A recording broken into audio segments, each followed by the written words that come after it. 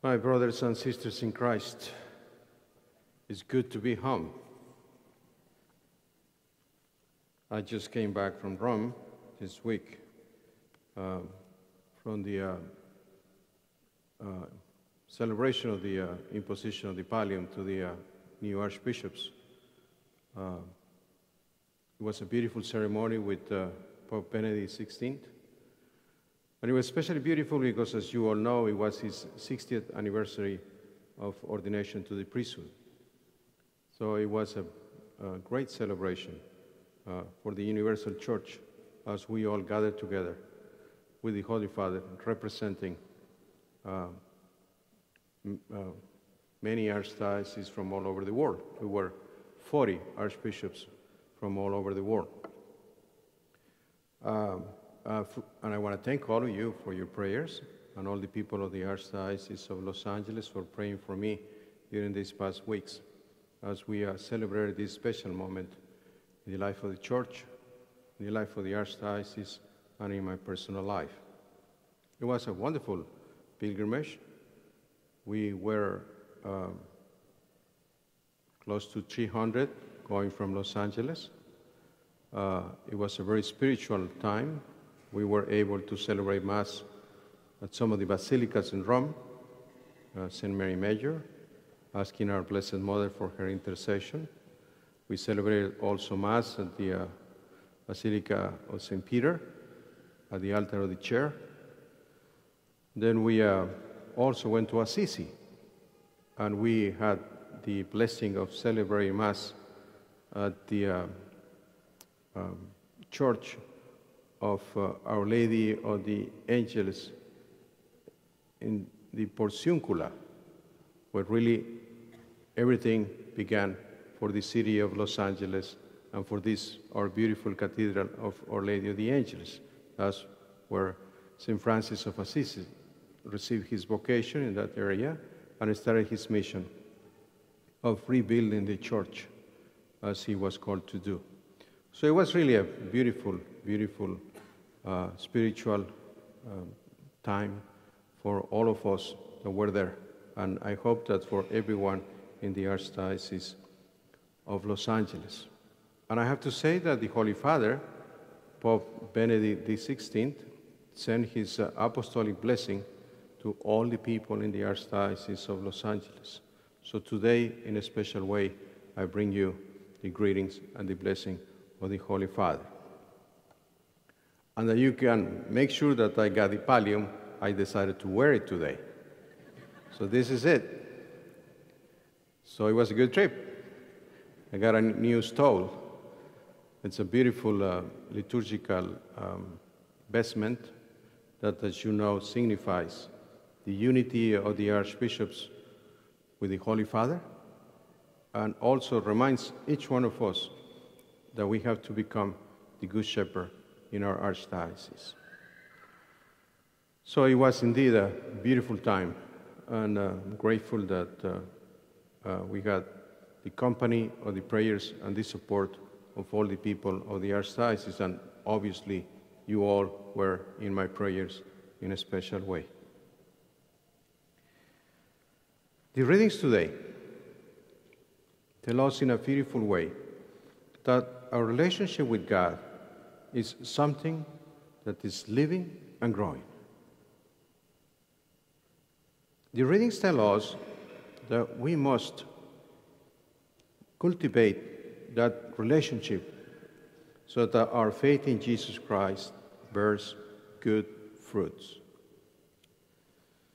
In the passage of the Gospel that we just heard, Jesus spoke to us in that beautiful parable of the sower. It is beautiful to hear Jesus talking to us in parables. Sometimes he talks to us in a direct way, telling us exactly what we are supposed to do to be faithful to the demands of our Christian vocation. But sometimes he talks to us in parables. He talks to the apostles, and in the apostles to all of us. He discovers to us the mysteries of the kingdom of God, how God works in our world and in our lives, in our souls. And he does it in that beautiful way, simple way, that we can really understand what he's talking to us about and that we can find the way to be faithful to our call. Really, the parables are the heart of his gospel. In his parables, he uses examples that are familiar to us from ordinary life. And that's the way that he teaches us about the extraordinary realities of our Christian lives. It sounds something that we can perfectly understand and that we can apply in our lives. Today's parable is a beautiful parable that we know well, the parable of the sower. And in the parable, we know that Jesus is the sower. We know that the seed that he sows is the Word of God. The seed is his gospel. But the central part of the parable is not necessarily the sower or the seed. It is the soil. The soil is the human heart, the heart of each one of us. The seed of God's Word and his love for us must fall on rich soil to nourish it. Everything depends on how prepared our hearts are to receive his gospel. Everything depends on what kind of response we are prepared to make to God's grace in our lives. So today we have to ask ourselves, how is the soil of my soul, my heart? How do I receive the Word of God? And if we are sincere, we have to accept that sometimes our soul, the soul of our soul or our heart, is not totally well prepared. Sometimes we can be like that hard path in the parable, because maybe we are not attentive enough to our spiritual lives. So the Word of God doesn't really sink in. Sometimes, maybe the soil of our heart can be like rocky ground. Yes, we might be enthusiastic, but there's always the tendency of laziness or to approach things in a superficial way. The Word cannot take root in us.